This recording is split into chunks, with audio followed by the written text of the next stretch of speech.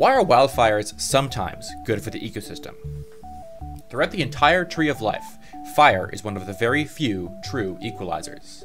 Sufficient heat in a high oxygen environment will destroy anything carbon-based. In other words, that's all terrestrial life on Earth. You would think that hundreds of millions of years of evolution in the oxygenated atmosphere would have yielded a solution to fire, but the laws of evolution just aren't as powerful as the laws of chemistry. Sure, you can fill up your cells with water, but a fire that can quite possibly exceed 1,000 degrees Celsius, or 1,800 hamburger degrees, will quickly boil off all that water and rip you to shreds. Therefore, in the present day, where we live within and appreciate the services of terrestrial ecosystems, humans dedicate huge amounts of resources to combating wildland fires, and with good cause. This past summer of 2023 was Canada's worst fire season on record, displacing thousands and casting smoke across Canada and the US. Australia's 2019-2020 bushfire season, as you may recall, devastated millions of acres, straight up drove some species to extinction, killed almost 100 people, and the smoke caused health problems for Australians across the country. Fires have always occurred in nature, generally as the result of a natural ignition like from a lightning or a volcanic eruption. As long as there have been carbon-rich fuels sitting around in an oxygen-rich atmosphere, there have been natural fires. That's most of the natural history of land plants. On the scale of an ecosystem, fire has always been an abiotic factor that living things have had to contend with, just like climate and soil chemistry. These are powerful forces that living things cannot fight back against directly. They are forces that, unless living things adapt, will wipe them out. But that's the thing about life. It adapts. Generations of plants over hundreds of millions of years have been exposed to fire, and since actually insulating the individual organisms was off the table, many plants adapted to fire on a population level. If a fire burns through a plant population in a given range, there are going to be survivors. Some of them will survive just due to random chance, but some will survive because they have some trait about them that keeps their genes alive. The actual organism itself may or may not be destroyed, but the offspring are able to be passed off no matter what. This is the core of evolution.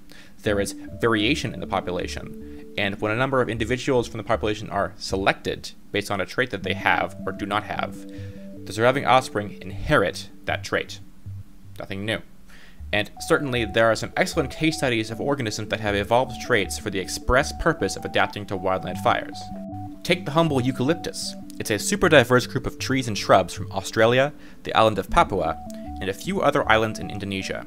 These are hot and often dry climates, and eucalyptus's evolutionary ancestors had to deal with fire all the time.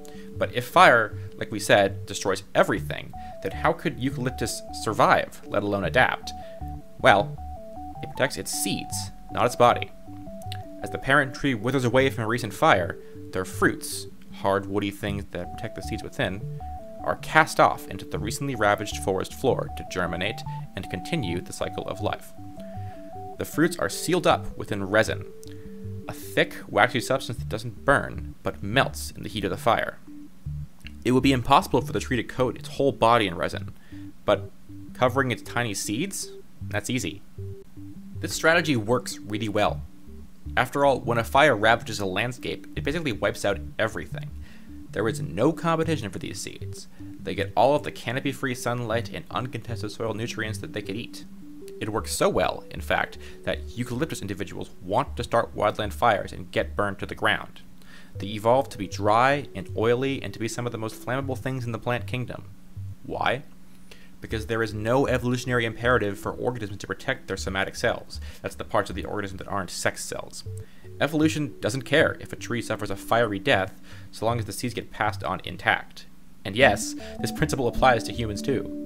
You don't have to live a long and healthy life. You just need to live long enough to get those sperms and eggs fused to make a baby. Don't think too hard about it. But there's so much more to the ecology of fire than just its relationship with populations of a specific organism. Fire, after all, affects everything, the entire community and the entire ecosystem. Consider litter. Not human litter, but plant litter.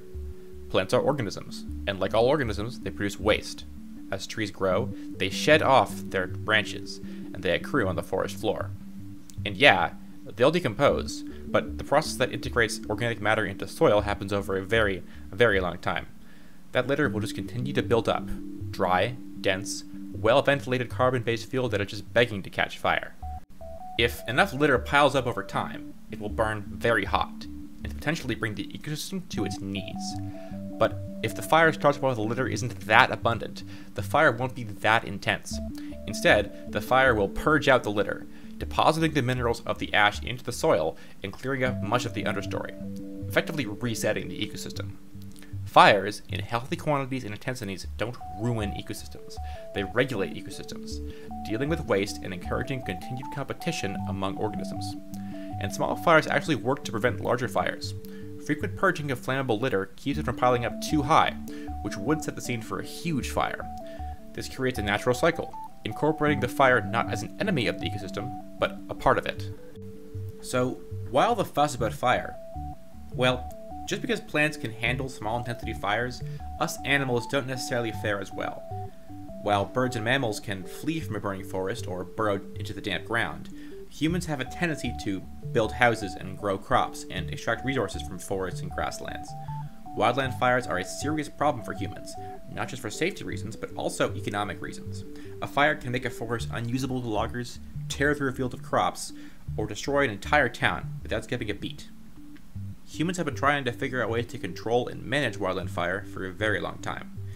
Indigenous peoples in North America worked out thousands of years ago that small controlled burns can prevent larger ones, but historically, national level fire management in Canada, the US, and Australia was about observation, land use, and prevention. Modern governments have only recently embraced the idea of controlled burns, which has proven very effective in preventing larger fires. But still, larger fires burn. Much larger fires. The reality is that no matter how effectively you manage your land, hot seasons that are getting hotter and hotter will result in fires anyways. Climate change is happening now, and our forests and grasslands are the parts of the biosphere that are feeling some of the most destructive initial effects. These ecosystems represent a huge amount of sequestered carbon that, when burned, creates a runaway cycle, whereby more fires emit more carbon, which in turn warms the climate and causes more fires. Living things and their relationship with non-living things are complicated. We were naive to think that fire is an out-and-out bad thing for ecosystems, and perhaps we are still naive to believe that land management and controlled burns are enough to harness fires completely. But in the age of global change, we have to get better at understanding the relationship between fires, ecology, climate, and humans. And the more we learn about fire, the more we can do to adapt to it while we work on solutions to the climate crisis as a whole. I'm Philip Harker, and this is EcoLogically.